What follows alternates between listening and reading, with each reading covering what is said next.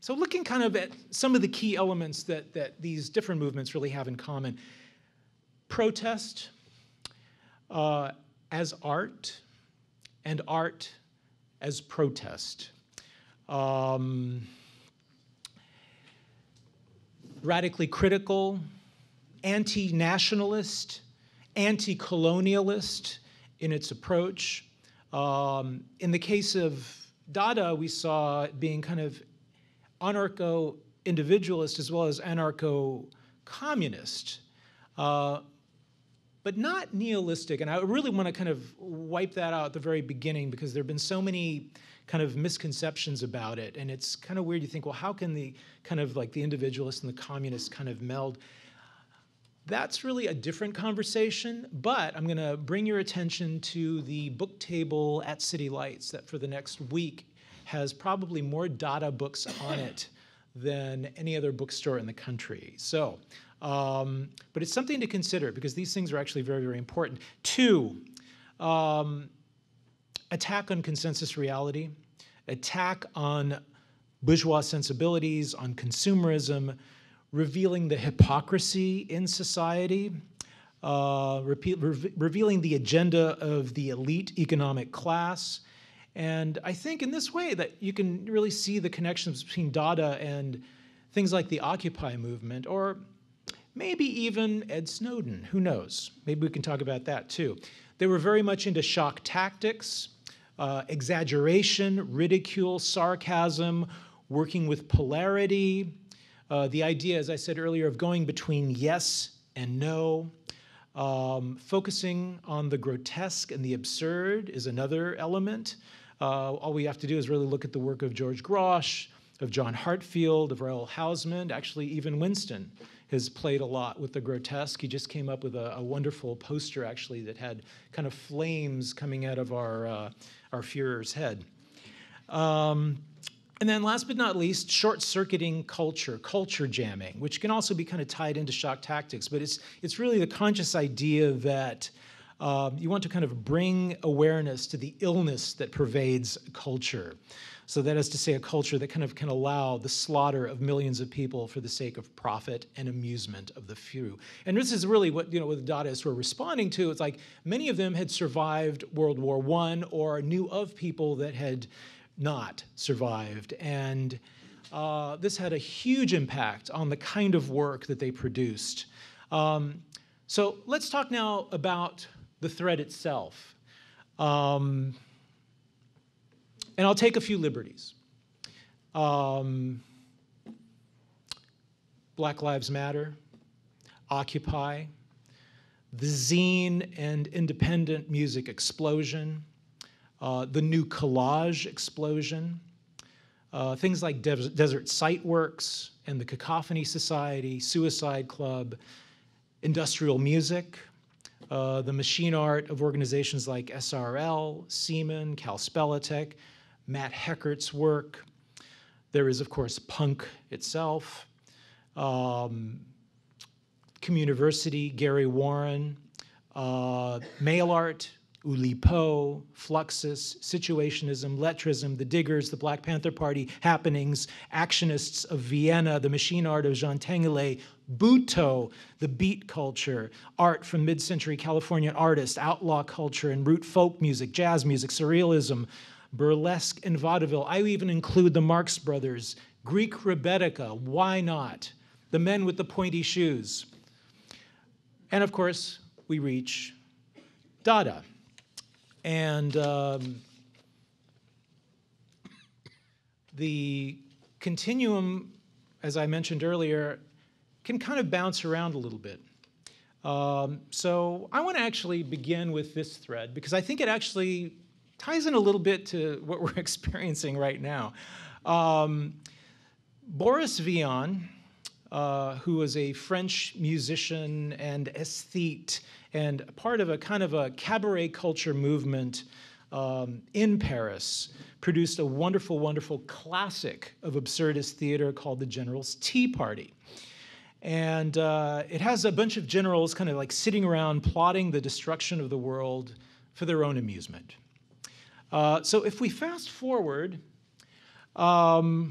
Consider the wonderful hoax that the UK punk group Crass created during the Reagan era. So members of the group took existing speeches by Margaret Thatcher and Ronald Reagan, chopped them up to create a doomsday conversation, where the two of them are planning nuclear war. And so Crass is utilizing the cut-ups and thinking about also the work of Tristan Tzara, because it doesn't really end with Burroughs and Guyson. You really have to go back to Cabaret Voltaire and Tristan Tzara chopping up poems, putting them into a hat, and pulling them out randomly, which at that time caused a riot. Well, Crass caused a riot.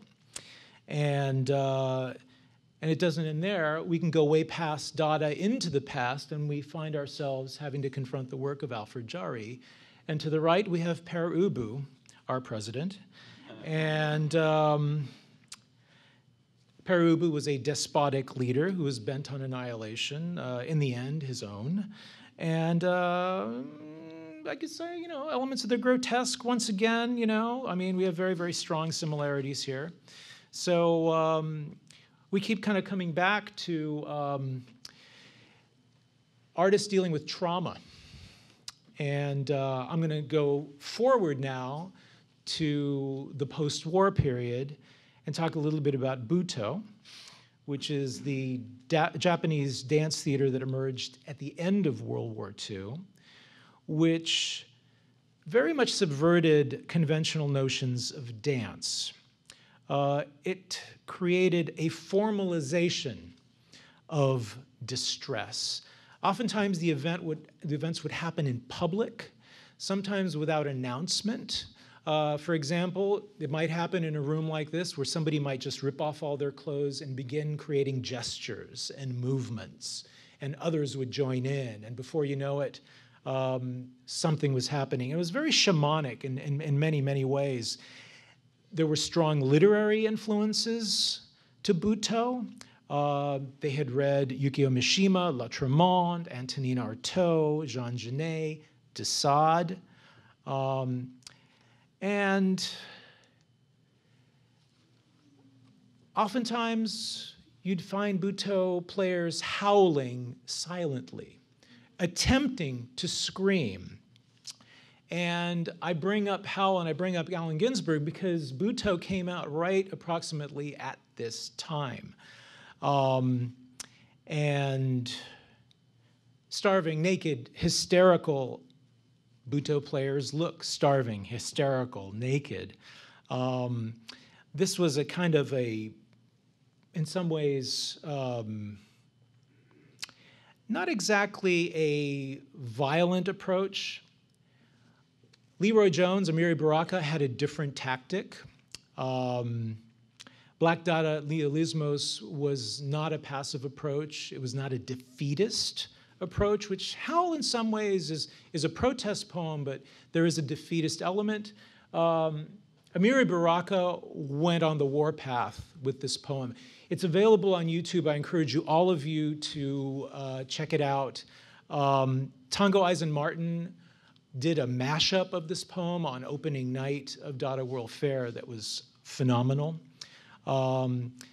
Very, very important moment, and which fed into other important moments that came a little bit before and a little after. On the upper hand right is Bruce Conner. There is a show at MoMA, which I suggest all of you catch.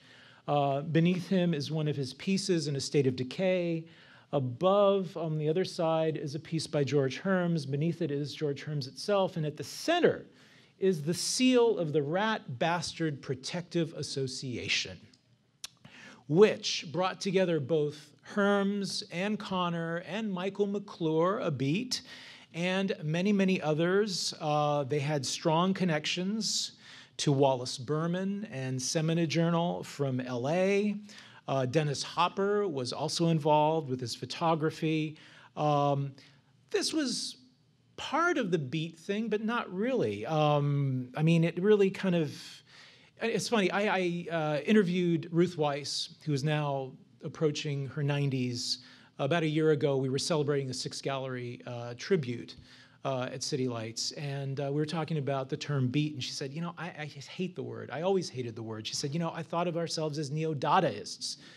And I thought, I had just this amazing affirmation, because here we are, we're planning for Dada World Fair, and she just, you know, like said exactly what I'd wanted to hear. And she said, you know, you have to understand there were these amazing clubs and, you know, and crash pads and apartments. And because San Francisco was so affordable, you know, you could work 2 or 3 days a week and still have money left over to buy art supplies or guitar strings or, you know, whatever happy drug you wanted.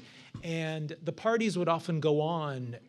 And they would begin, and it was just this ongoing wonderful mishmash, kind of like what we had at Dada House the other night. But they were just more common and happened more often. And it brought together musicians from the jazz clubs. It brought in artists from San Francisco Art Institute.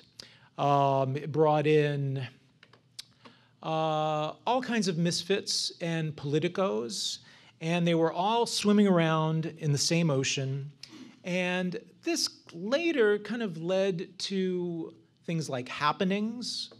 Some of the same people got involved in things that were very Alan Caprow kind of, you know, inspired, but you know, it also opened up into the 60s, and some of those people also became involved with the Diggers, and became involved with the Coquettes, and became involved with the Angels of Light. And again, we're looking at kind of protest art. We're looking at art that's art of the absurd, and that's very, very critical of culture. Upper left-hand corner is the San Francisco Art Institute. To the right is City Lights. There is a kind of sort of hub of activity, not just around North Beach. I mean, it used to extend into the Fillmore at one time. It used to extend into the Mission. That has changed because the demographics of San Francisco have changed. But there has always been these wonderful relationships between, again, institutions like the Art Institute, bookstores like City Lights. There was the Mabuhay Gardens, and we're going to talk with Vale in a little bit about kind of that interesting feedback loop between punk rock and the beats and the literary scene. On the right, we have the Deaf Club. Bruce Conner was a regular at Mabuhay Gardens. If you haven't seen his photographs, he has a collection of photographs of the punk scene that are absolutely brilliant. So we have this kind of very interesting sort of feedback loop. Philip Lamantia, who is known to be a beat, but prior to that was really a surrealist. In fact, Andre Breton published Lamantia way before beat was a thing. So again, we see these kind of interesting threads. So let's jump somewhere else now. Talk a little bit about Fluxus. So it's both a kind of a protest art, but it's also a kind of a defeatist art. And it's also toying with expectation. And of course, you know, Yoko Ono, we're all familiar with. Some of the other Fluxus people we might not be. We may or may not kind of go more into detail, but I have to invoke Fluxus because so many of the tactics of Fluxus like run parallel to Dada, playing with expectation, playing with outrage, playing with you know, decay, playing with, you know, the kind of things that you know, people like Bruce Conner and George Herms also addressed in the 50s. And then this later kind of worked its way into mail art. Some of the same people went on to mail art, but also there was another current which was happening kind of at the same time, which was Viennese actionism.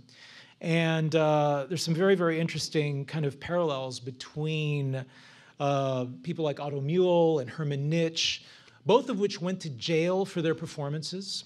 Some of them were extremely radical, and they were kind of invoking the massacres at places like Belsen and Dachau. And again, like the Buto players who were kind of dealing with, you know, the atomic holocaust of Hiroshima and Nagasaki, Nitsch and Muehl and others were considering, you know, like art in relation to, you know, again, trauma. One of my favorite performances of theirs is when they got a whole bunch of very affluent people in dinnerware, penned up like cattle, and basically had an abattoir in the center, and no one could escape, but they had to kind of slaughter pretty much these creatures that were in the middle of the abattoir, sadly for the creatures, but it was one of the events that they get into a lot of trouble for. And of course, we got to talk a little bit about punk, which kind of like follows hot on the heels, and the shock tactics of punk, of course, are very well known to most of us. And of course, hugely influenced by situationism. I really have to kind of invoke the name of Jamie Reed, who's a designer. Upper left-hand corner, we have the 45 for Holidays in the Sun, which really kind of directly addresses, you know, the hypocrisy in the UK. It opens with this preamble, "A cheap holiday in other people's misery," and really kind of is goading the bourgeoisie.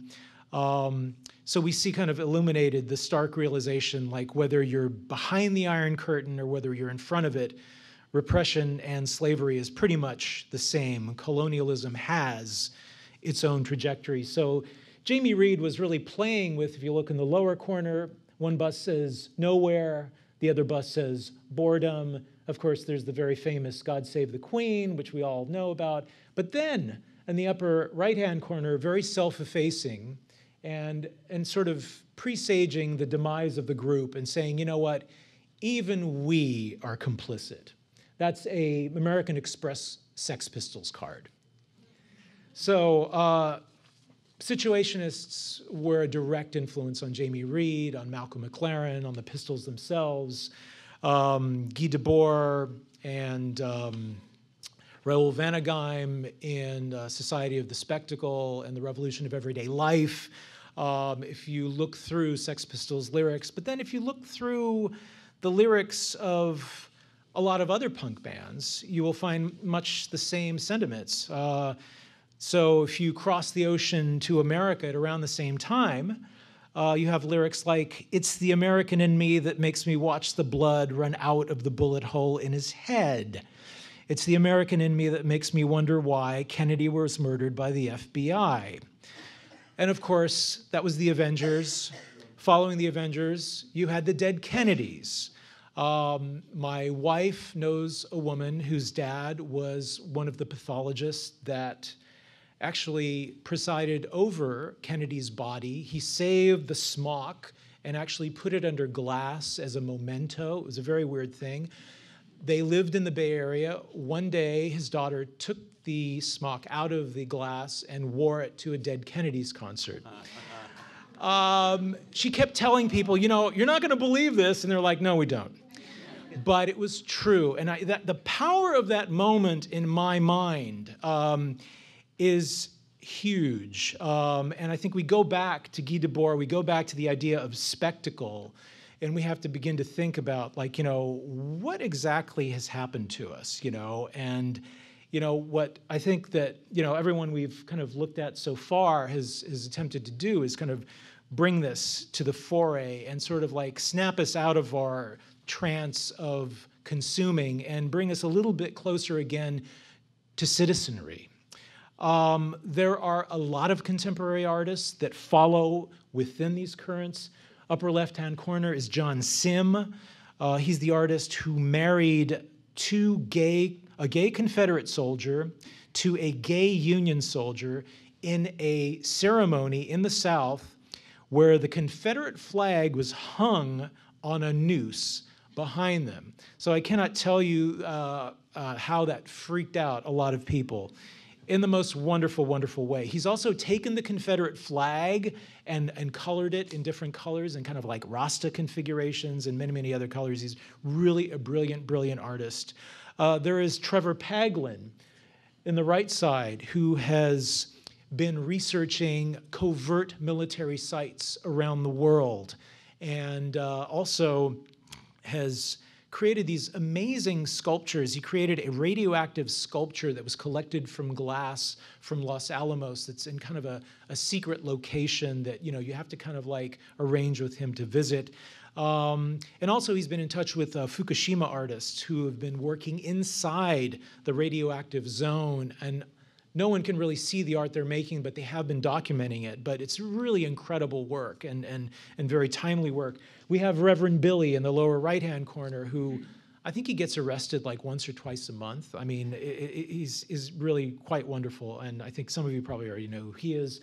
And then on the upper lower left-hand corner is Callie Lasney of Adbusters magazine, who is really an amazing designer, but also kind of a theorist, together with people like Mackenzie Wark, Finn Brunton, David Graeber, and I can kind of go on and on and on and on, but I'm just going to run through a few more slides. On the right is John Hartfield, and his grandson, also named John Hartfield, was at Winston Smith's space a few days ago, and it was really a wonderful event where we got to see a lot of imagery from his grandfather. This is Winston. Do we see a resemblance? Maybe a little resemblance there. Dyed my beard. But then there's Winston again on the left side, and then we have Hunne Hoch on the right side. And I'm just going to let the images sort of speak for themselves. This is a Jean Tinguely event that took place in France in the was that the late 50s or the early 60s? The MoMA in New York City. In New York City. Homage to New York. Right. I would say apropos. This is a survival research event. I don't know when this is, but probably in the 80s or 90s. Here we have the futurists. And here we have Matt Heckard, who's going to be in duet with Kal on Sunday, and one of his sculptures. And here's one of Kal's sculptures. And on that note, I actually want to kind of bring you into this dialogue, Kal. And I mean, you've obviously been touched by futurism, but I think, you know, you've also kind of equally been touched by, I think, the kind of optimism that Kurt Schwitters, like kind of a playfulness that Kurt Schwitters has. I mean, I see that in your work, like especially like in your moving trees and stuff and things like that. So just kind of wondering, when you think of this continuum that I've sort of evoked, that brings all these kind of strains of culture together, I mean, what do you personally walk away with, and what is, you know, kind of, what does it evoke the last 10 minutes, if anything? Well, Peter, big question. Thanks everyone for coming, and thanks for doing this, Peter. Appreciate it. My pleasure. It's a stellar lineup here, riffraff. Bum, bum, bum, bum. You know, I think I recognized almost every image. And so in a way, all of those people have changed my life, and I keep trying to learn about them.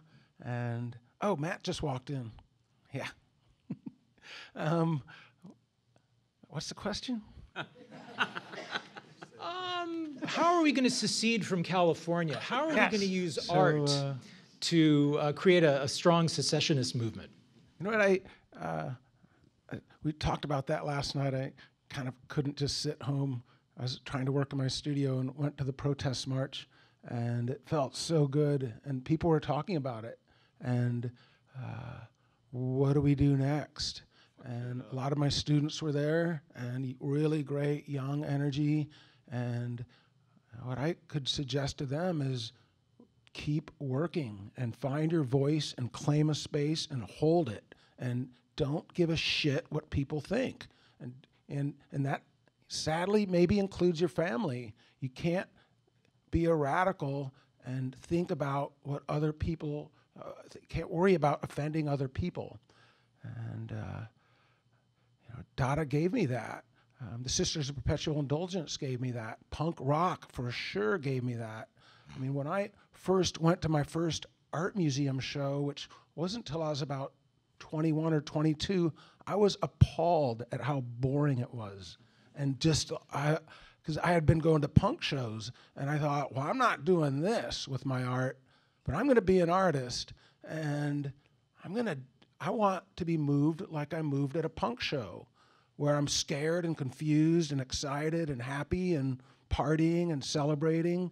And pretty quick I realized it's not the museums or these mainstream venues, it's the weird dark alley you go down to find something radical. I mean, later you might end up in a nice basement of a library, and I've had a bunch of shows in museums, for better or worse. But the cool stuff is at the weird places. And did I answer the question? Beautifully, baby, beautifully. So Winston, wake up. There was a moment when you and Hartfield were talking, and it was hard not to get kind of teary-eyed and had the hair kind of stand on end and just kind of realize that there was this like amazing bridge that had formed between now and the time that his grandfather was being chased around Germany by the fucking Gestapo.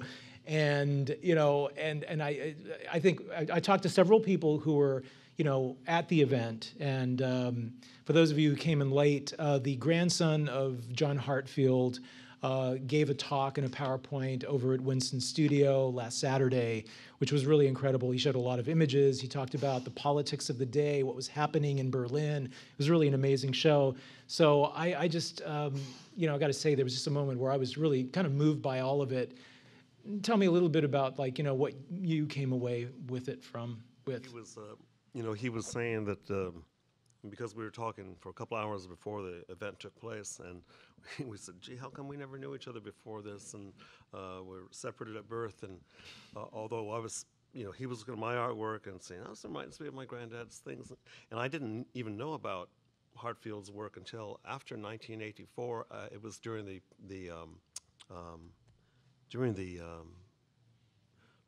Democratic Convention the Democratic Convention when Reagan was running for re-election. And a friend of mine in Fragile Gelato showed me, Alistair showed me this book. I said, oh, how come I never knew about this guy? I recognized some of the pictures, but I didn't know who it was. And it occurred to me that, and I was telling John, when I do stuff, or when we all do nonsense or inspired or whatever we think of it, our activities, our artistic activities, we kind of just do it for fun, or we do it because we're inspired or to inspire others. But when his grandfather was doing that, they were going to kill his ass. They had a price on his head. He was wanted dead or alive.